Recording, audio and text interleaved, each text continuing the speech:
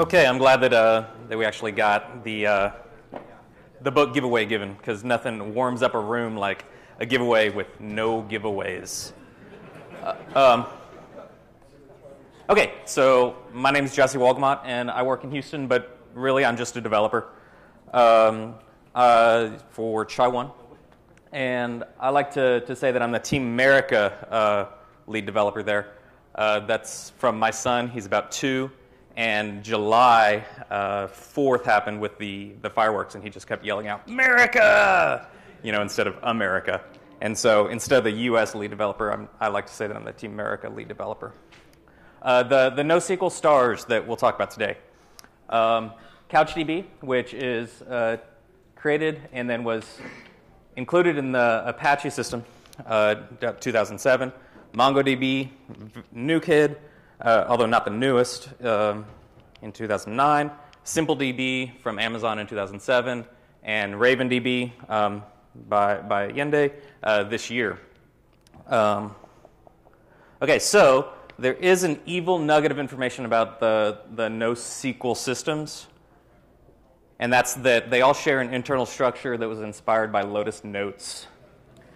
But I don't think that means that we should all run screaming from them, because there seems like there's some interest. In fact, who here has programmed and connected to MongoDB? Awesome. What about CouchDB? Cool. What about both of them? Nice. Okay. And then finally, anybody use Amazon SimpleDB? Yeah, nice. And then RavenDB, I'm expecting very little, but anybody use it at all yet? Okay. So how can we determine what's the best to use? And I'll go ahead and say subjectively that there is no one right answer. I think that it all depends on what you want to get done with it. But what I want to do with this talk is go over how they're different, and then that may influence what you want to use. So we'll talk about the languages that they're each written in and the API, and maybe why that matters. If there's versioning, how queries are done, and inserts, and then any intangibles.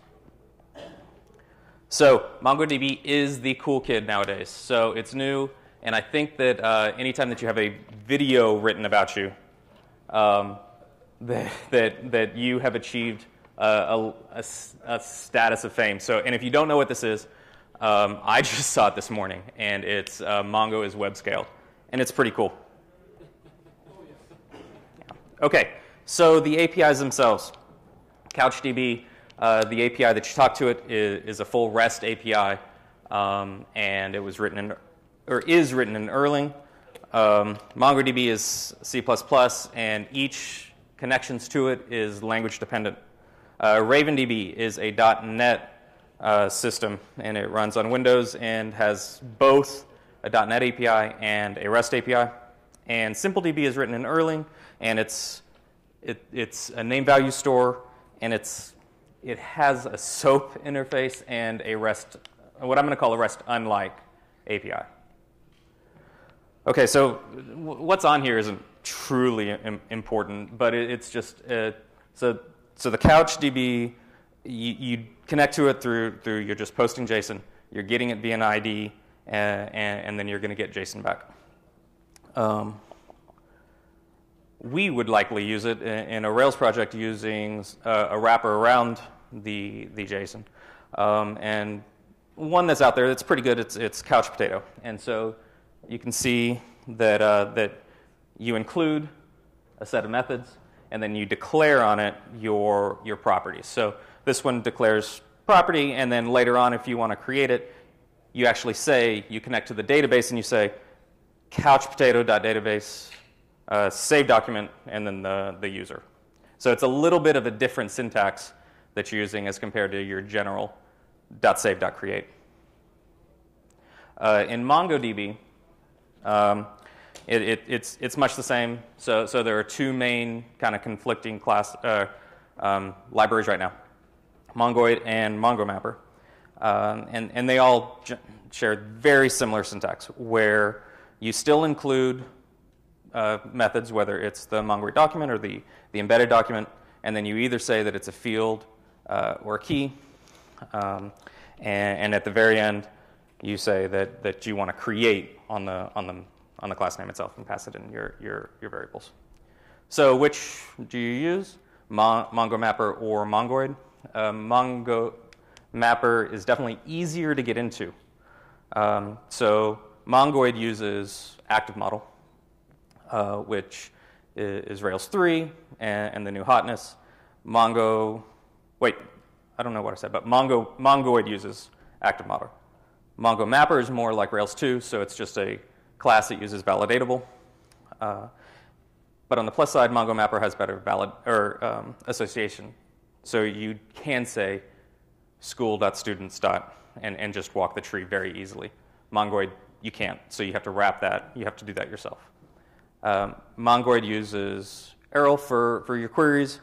Mongo Mapper just released a domain-specific language to build all of your where clauses. It's pretty nice. One of the last two, though, I think are the most important reasons. Mongo Mapper is more familiar for active record, for better and worse.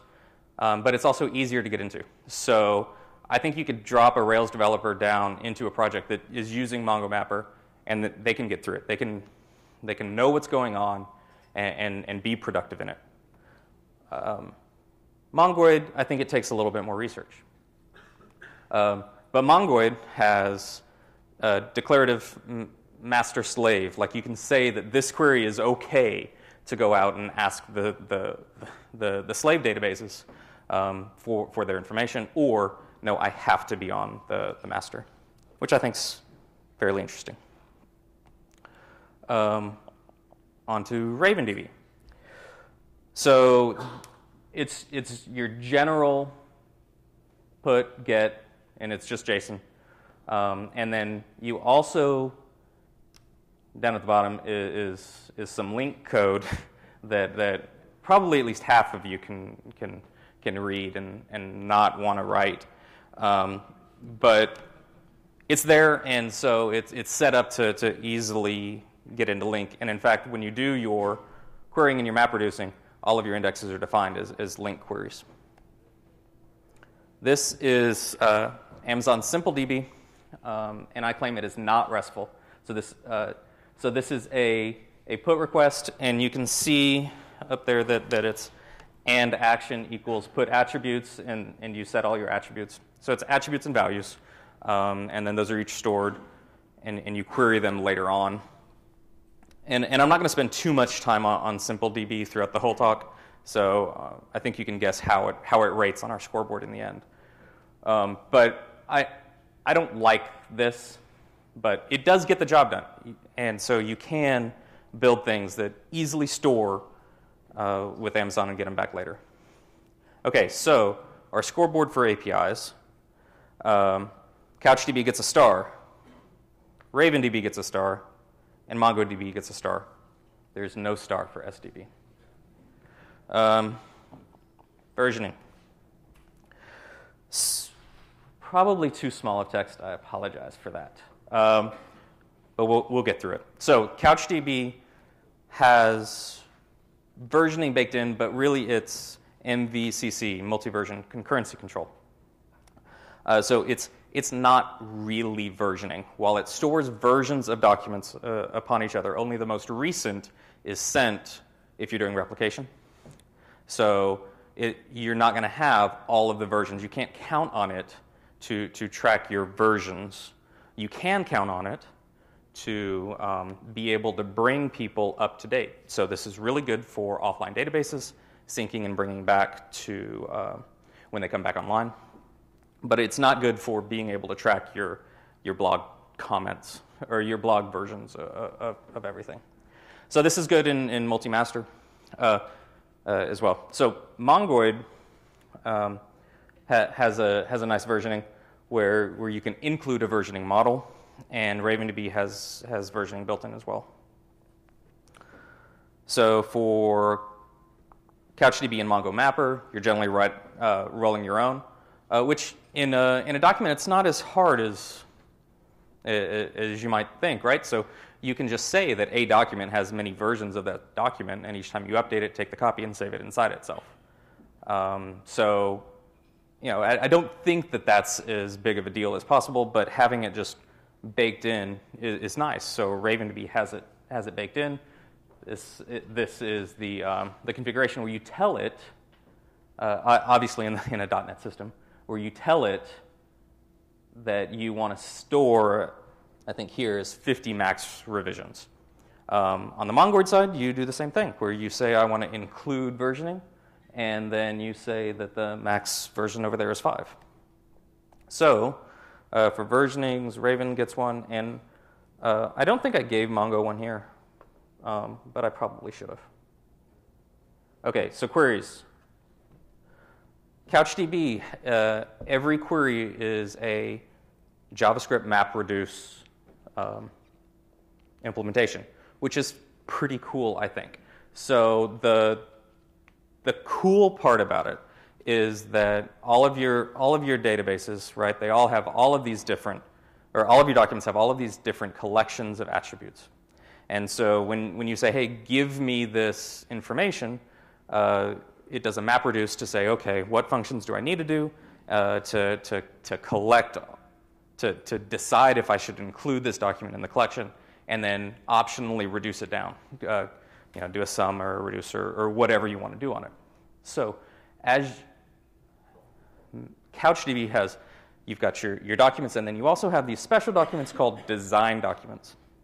And that's where you actually declare which views you want. So you declare that if you want to be able to get all of your documents, you need to have an all model, or an all view, or by last name, or total purchases that up here does a map and then a reduce.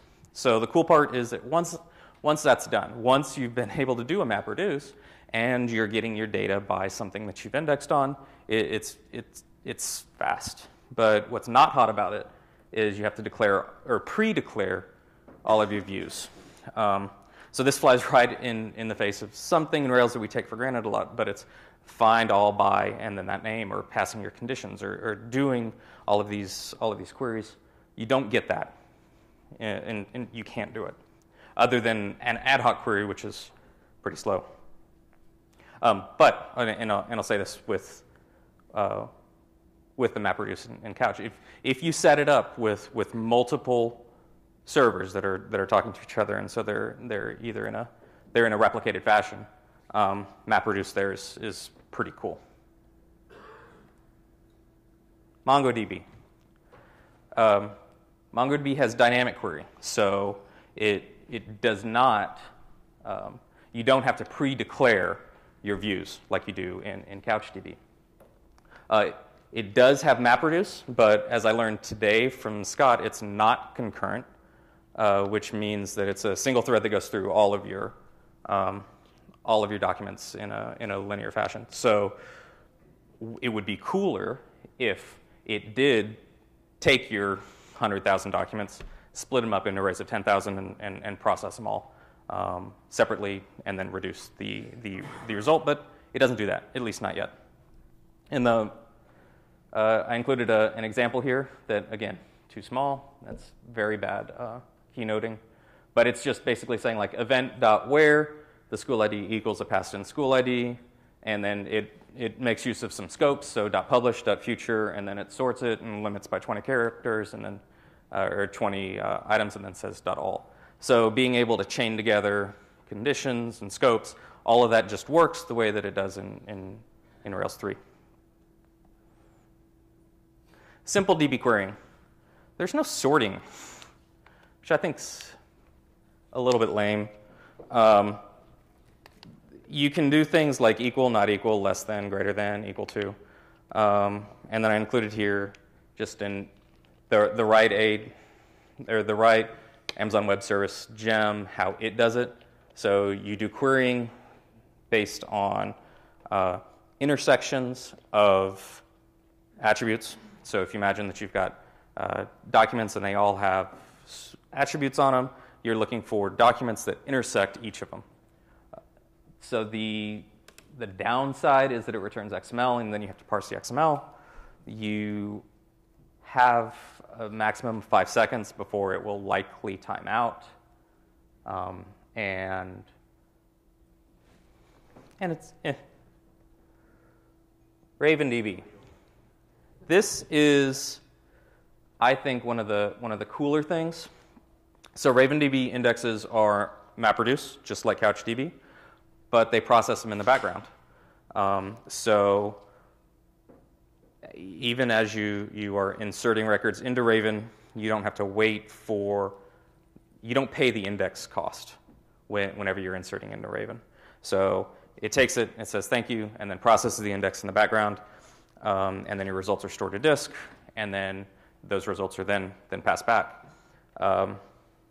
Downside of this is that your results are eventually consistent, that we hear a lot about in cloud services.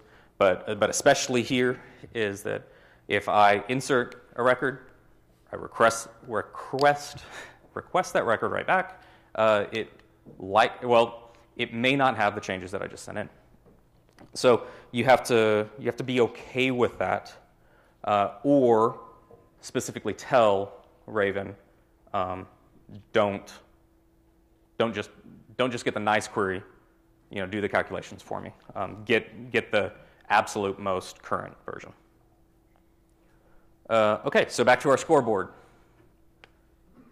CouchDB star, MongoDB star. It's a sad day for SDB and RavenDB star. Okay, so on to inserting records.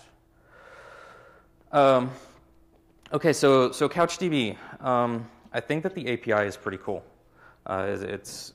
But having to recalculate the MapReduce is not cool and slows down over time. And so we'll see that inserting records into CouchDB, it's not necessarily a problem if you're okay with it, but it's slower. Mongo inserts, they update in place, which is fast, but what I mean by updates in place, right? So it's in memory. The updates come in. It makes the change to the object in memory and returns to you and says, "Okay, I've taken your change." And then it does the change to disk a little bit after that. So the problem comes in when the power turns off before those changes are written to disk. That change will go away. I don't think this is a good thing, but I think it's something that if you're okay with it, I think it's pretty good. In the vast majority of cases of software that we write, this is okay. Yes? They added the upsync flag a while back, so they could actually wait for the write and do that. Nice. So after 1.6, the MapReduce does what does. Or can, right? If you're using Yeah. So I think that's awesome. 1.6 actually also added in some auto sharding stuff and is pretty cool. So didn't know about that. Thank you. That's good. Use that. And in the next time I give this talk, this will be different. Okay, so some math. So I took this from this thing, this blog that I found, and the numbers look good, and what I found was similar, but this is pretty dramatic.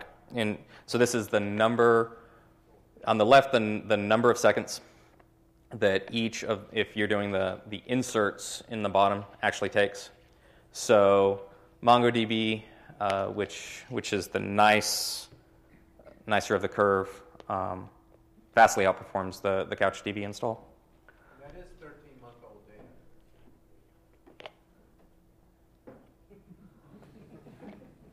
Do you think that it has changed since then? I have no idea, but I do believe that software evolves very quickly. I suspect the CouchDB guys care a lot about that performance curve also. And my subjective experience is that CouchDB is a lot faster from version 10, version 1, version dot. I respect that. I saw in the loading of some data that we'll look at in a second, a 5 times difference, which obviously is not this graph, but a 5 times slower in loading of CouchDB than MongoDB. But I like CouchDB. But from what I've seen, and I think it's a connection issue. Yes? I don't know if you mentioned this, but Couch has a feature where you can insert only, turn off all the transactional support, and then it is much faster than default. Yeah, I can absolutely see that, right? Because even in mine, where I was inserting 24,000 baseball game records, it was one insert per, one connection per, and so I think that sheer connection time issues start taking effect. So cool.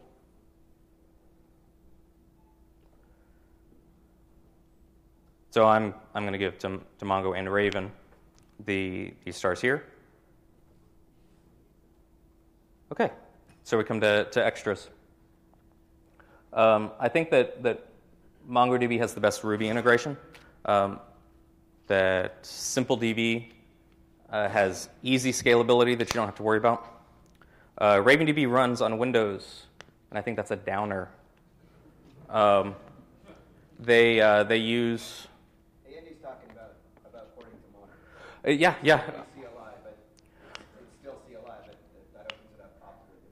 For sure, absolutely. And I think that he'd said that the biggest problem there was that they use the enterprise storage block, right, that Exchange uses to store large data. And so they're going to have to basically rewrite that. Or a different version. Sorry? Sort of like Lotus nodes. Right. Also, RavenDB, as of what I checked, has a commercial license for non-open source that I think's a downer-er. But I don't think that we should discount it just because of that.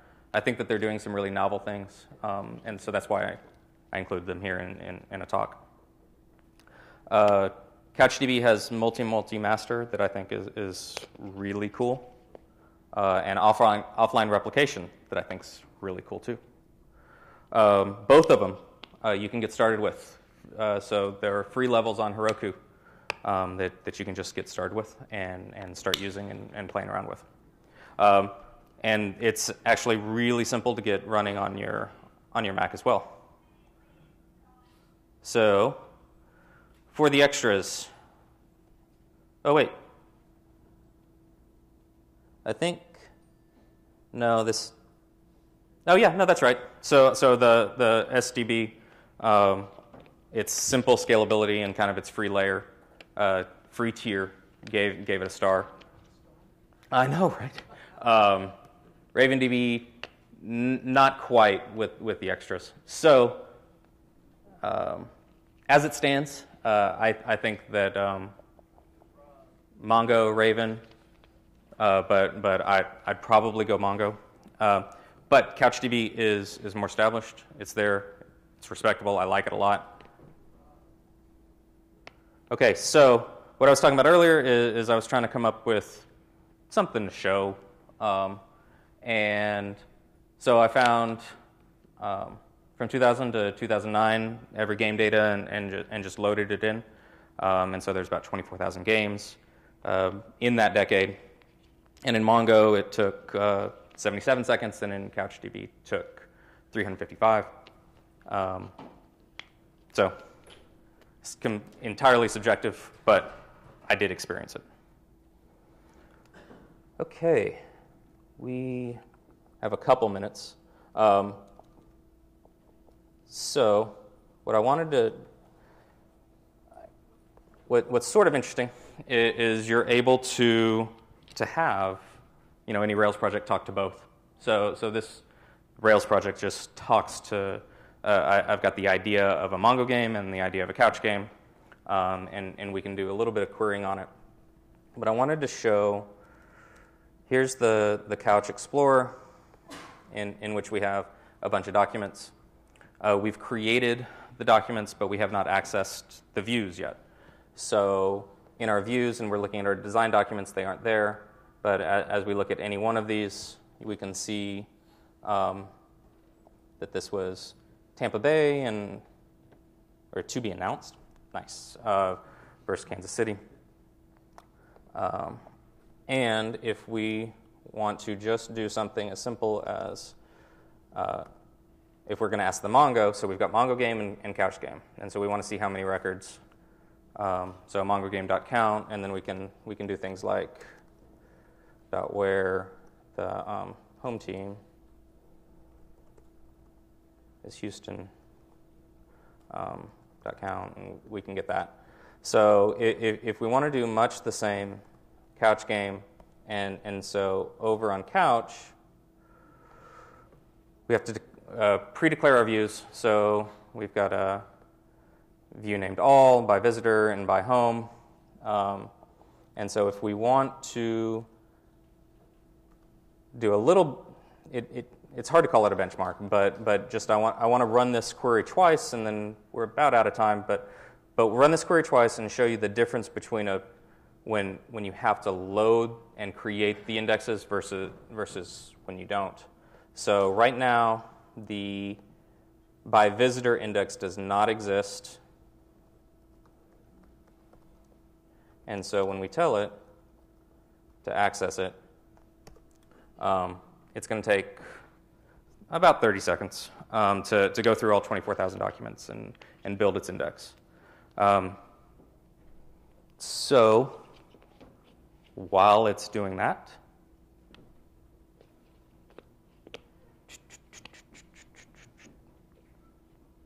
good demo, right?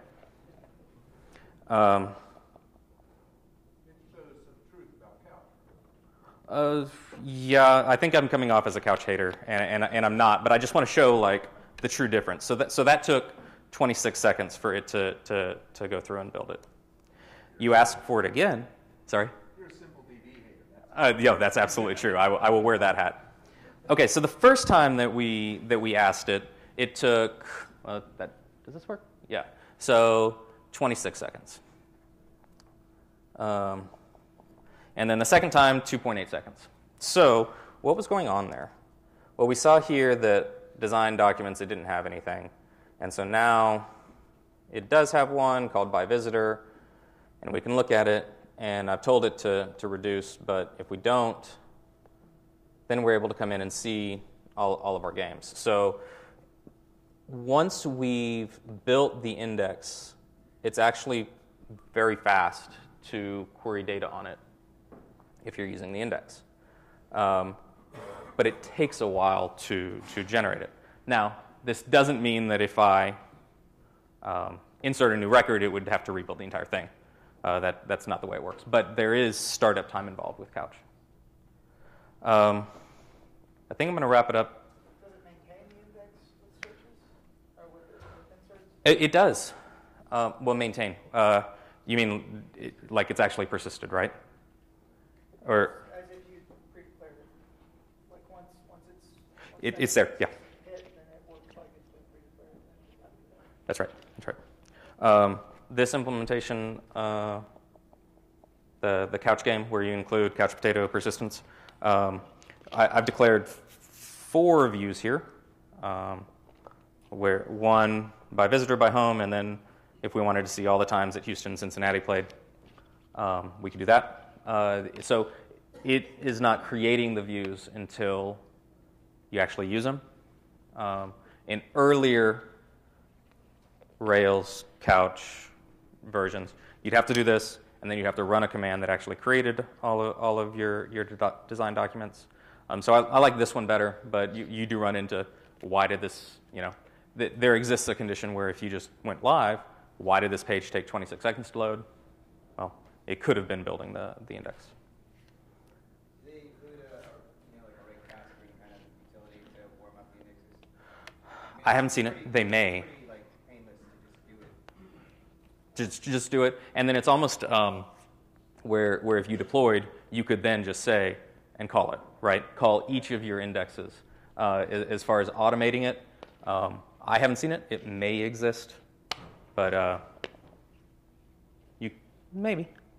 I think that'd be a good practice so that your users aren't the first to kind of get screwed over for a new index. What else? Any other questions? Does anyone agree with my my sort of loving on MongoDB? No one? Yes, thank you. Okay, so I think I will wrap it up. Thank you very much.